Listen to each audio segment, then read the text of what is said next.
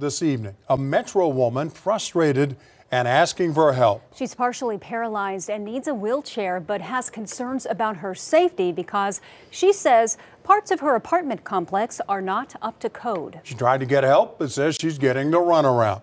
News 4's Natalie Clydesdale is looking out for her. Yes, this is absurd. It's absolutely absurd. We're just tired of having to push and push and push and fight. A crash in 2020 left Gaylena Grissom partially paralyzed.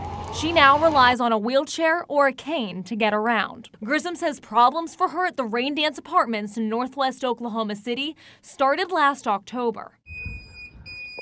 There's a car parked directly in front of the sidewalk where there's a curb cut. That's the only curb cut on this side of the building for me to get through. I'm having to get up out my wheelchair, fold it, and walk around the car. It's painful. It's hard. After months of going back and forth with management, Grissom says a no parking, tow-away zone sign was finally installed a week or two ago. Unfortunately, the problems don't stop there. The railing that's in my wall for when I'm going up the stairs, because it continues to fall off the wall. For the 5th time, Grissom says maintenance came to secure the railing 2 days ago.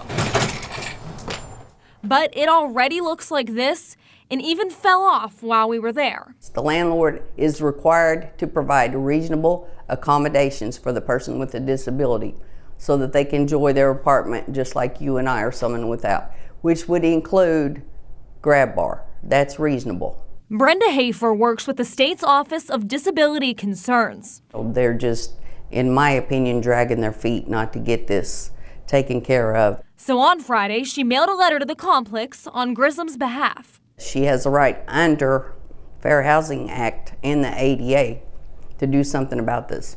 Natalie Clydesdale, Oklahoma's News 4. Natalie, thank you. Now, the management of Raindance responded to the list of complaints, saying in part, there was no record of the latest issue with the railing. It went on to say they are providing the resident with a telephone number to help facilitate further assistance. We'll keep you posted.